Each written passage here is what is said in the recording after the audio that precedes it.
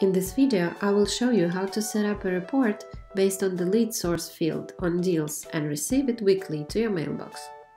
First, you log into Wizard and set up a connection with Pipedrive.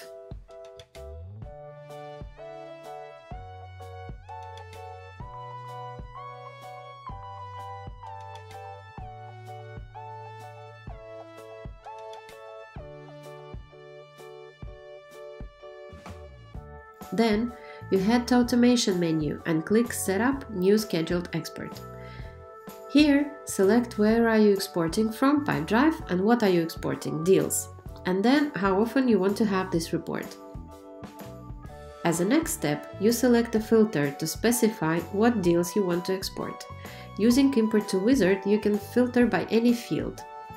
I have selected deals with calls as the lead source to be included into my report. Then move on with selecting fields you want to include into report. You can select not only deals properties but also connected organization fields. For example, you can select organization name to be on the report.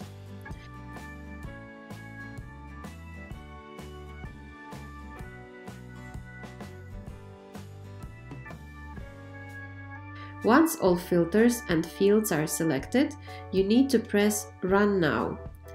This will run the report and send the resulting CSV to your email address.